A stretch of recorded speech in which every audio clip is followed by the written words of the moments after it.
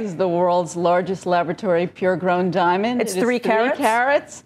It is eye color, SI clarity, and it's $23,000. Put your other hand next to it. This is an equivalent Earth mine diamond, and it's $40,000. Can we take the 2 shot of her hands, please? Thank you. Both hands together, maybe? How about that? Great. So there you have it. They are indistinguishable even under a microscope. So a diamond expert would have no idea. I mean, I can't tell because you can't I'm tell an the idiot, difference under a loupe, under a microscope. And that's why every pure-grown diamond comes with a certificate from the IGI. Is every lab-grown diamond of the same quality because it's from a lab? Just like in nature, you have different colors and clarities, and you can choose from a whole range of diamonds according to your pocket. You can the person who's growing the diamond grow it to different specs to make the price fluctuate? We start the process of Mother Nature, and then Mother Nature takes over. So we get a yield just like an Earth mine diamond. So you don't do, this is going to be a 4-carat batch or a 2-carat batch of a certain color. It's just...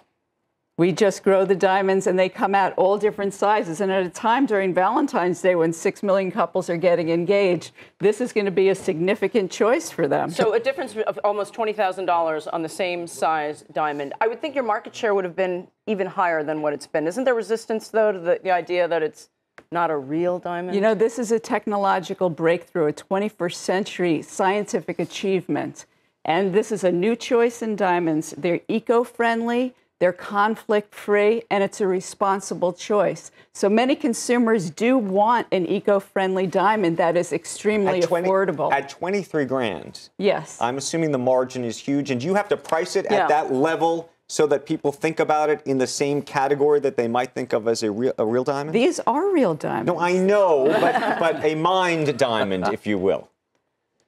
Why can't you price it even cheaper is my question. Yeah, why can't you? The technology, the machinery is very expensive. It's taken 70 years of research and development. GE started in 1953.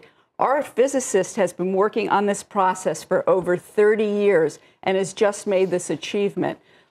Diamonds were started to be laboratory grown many years ago, but gemological quality has never been achieved. The technology presumably will push down the cost at which you're able over to time, make these. Right? So will you drop the price, or will you keep the price close to where the Earth diamonds are? Because otherwise the consumer might think it's not quite the same quality. You know, due to the depletion of natural resources, mine diamond prices have escalated 75% since 2009, and they're forecasted to continue to increase. So there's a complete diminished supply, and the demand is on the increase. And due to worldwide demand in China and India, there's such incredible demand. Sounds like she's not lowering the prices, is what she's trying to say. If you're ever going to get the Russian market, you got to produce diamonds bigger than 3 carats. That's the biggest you've got?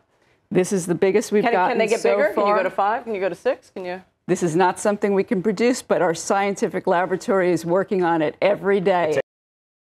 Hey YouTube fans, I'm Landon Dowdy from CNBC. Thank you so much for checking out our channel. You can subscribe by clicking right here to check out the latest Mad Money CEO interviews, market news, financial advice, and product unboxing. Enjoy!